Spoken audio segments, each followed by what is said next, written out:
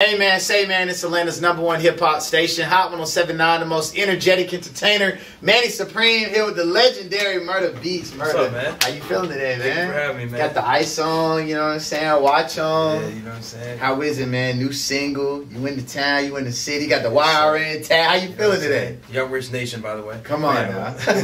Nation, it stands for Nation. How you feeling today, man? I'm good, man. You know what I'm saying? New single coming out tonight. I don't know when y'all filming, dropping this shit, but it's out right now. ASAP. You know what I'm saying? Talk about who's on it, man. You said Pharrell, J Balvin, Quavo. That's why I'm in Atlanta right now. I felt like it was right to bring in the record. Shout out Quay. A-Town's on. So Quavo, J Balvin, Anita, and Pharrell. You know what I'm saying? My single, Murda. So Pharrell, that's a, you know, Pharrell's been going crazy. Something's in the Waterfest. Talk about working with another, and you know, I'm gonna ask you in a second who's your Mount Rushmore of producers, but talk about just the creative style and process of working with somebody like Pharrell. Yeah, so we've been working for like a few years now. We made a lot of music. Nothing's like ever released. You know what I'm saying? So I pulled up on Quavo in LA, and like we were just catching up, like playing like ideas and stuff we were working on and stuff. He played me this unfinished idea with Pharrell, and I was like, this shit kind of fire.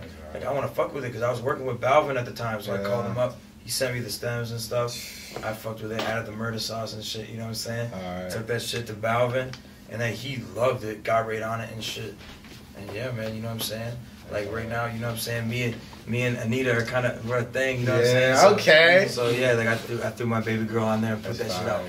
Wow, so talk about it, like having somebody in the industry that's a significant other, like how was that support system? Like I'm sure you guys like understand like what it is and like, talk about it. At first, we didn't even really want to like work with each other. For real? Yeah, I was like, you know what I'm saying? We were just like, oh, like, you know, like, we weren't going to work. And then, like, I kind of wandered on this shit, so I just put it on and shit. But it's been dope, man. That's you know what I'm saying? She's super cool.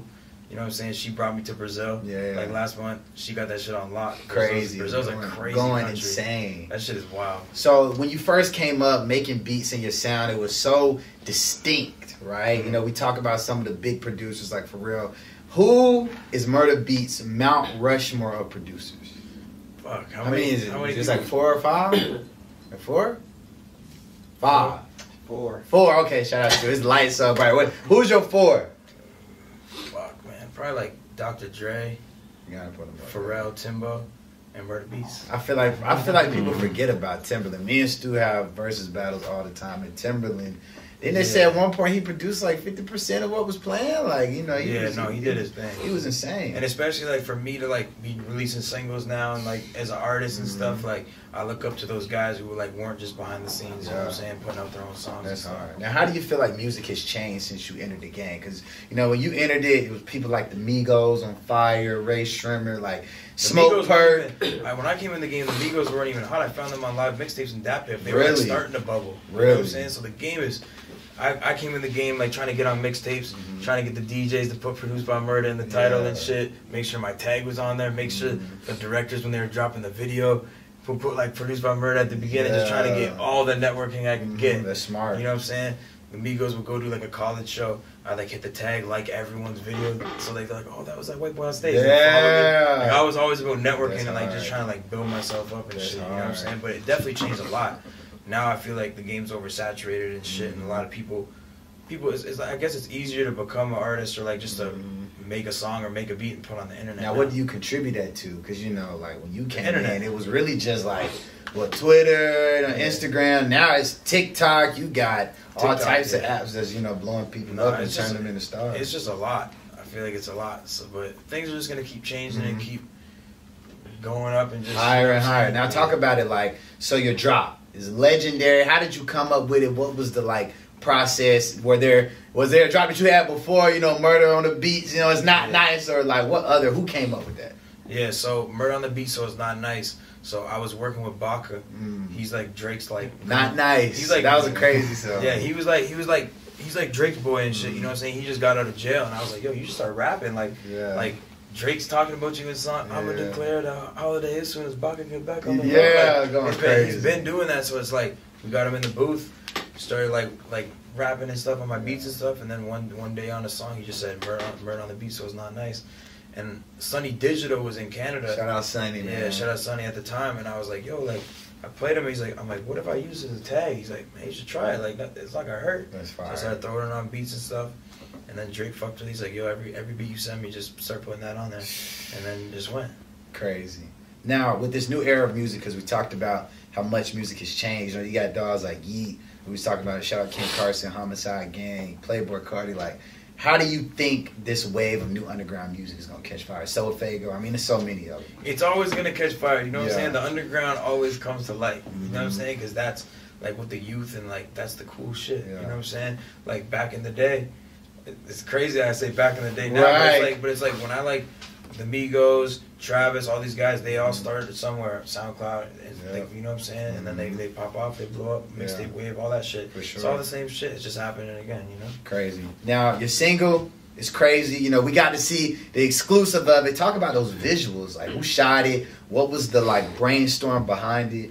So, what's his name? Jason? Jackson TC. Jackson TC. Shout out. He's on Director X's team. Director X. X is crazy. Yeah, so X is crazy. Director X and his company do pretty much a lot of Drake videos and shit. They did the new Drake Future video. They shot Snowfall. They shoot like a bunch of shit. So it was only, and like I'm working on a documentary with them right now. That's hard. So can we get an exclusive? Can we get an exclusive name? Or what's it's too early. It's too early. Yeah. Okay. Well, exclusive here. He's working on one. Working on something. That's hard. But it was only right for me to get them to shoot the video. Big budget, blockbuster film with all the superstars. So is it gonna come out like how Kanye did it in the movie theaters, or you gonna put it on like a Netflix or a Hulu? We're gonna figure it out. Okay, for sure. It's gonna be hard though. Yeah, definitely. For sure. So talk about it. The Drake collab. Now you said, you know, when you were coming up, Drake was like, "Hey, throw your tag on my songs." Like, how did that relationship come about? And then, like, what is it today? What you think about the new album? Like, talk about your relationship. I just started seeing him at parties and shit when I started like LA, Toronto. Like, talk about it. We got a fellow Canadian in the building. Yeah, real shit. Like, I started coming to America to build my career, cause like I felt like, you know what I'm saying. You know how it is in your hometown. You gotta go out, build it up, and then you know what I'm saying. So then once I like got my buzz and shit going in Atlanta, I went back to Toronto to get into the scene over there. That's when I started like meeting Drake and stuff. You know what I'm saying. And we made a lot of records together. You know what I'm saying? Keep doing his thing. His new albums, I think it's fire. I love it. I think it's fire. People call it H&M music. It's like you can work out to it. You can play it with the kids in the back. There's no cussing. It's just a vibe. People gotta understand there's a lot of culture in the world. You know what I'm saying? You gotta like be open to like listening to new vibes and shit. Like I remember like I saw people bashing it and stuff, and I was in Canada at the time a couple weeks ago. And I was like driving from Niagara to Toronto. It's like an hour drive, so I was just bumping I know the that album. scenery is crazy. Yeah, but I was just bumping the album, and I was like, this shit fire. Yeah. Fuck with it. What'd you give it, 1 out of 10? I give it a solid 8. I like it. I think Sticky's my favorite song. It is. Sticky is catchy. Sticky is catchy. We put those on the reels that go up. Yeah. But look, A-Town, of course, Atlanta #1 hip-hop station with my dog, Murda Beatz. Came down to sit down with the kid. Make sure you go cop that single out right now. Shout out to that boy Radio Guy Stu. Help put it together. You.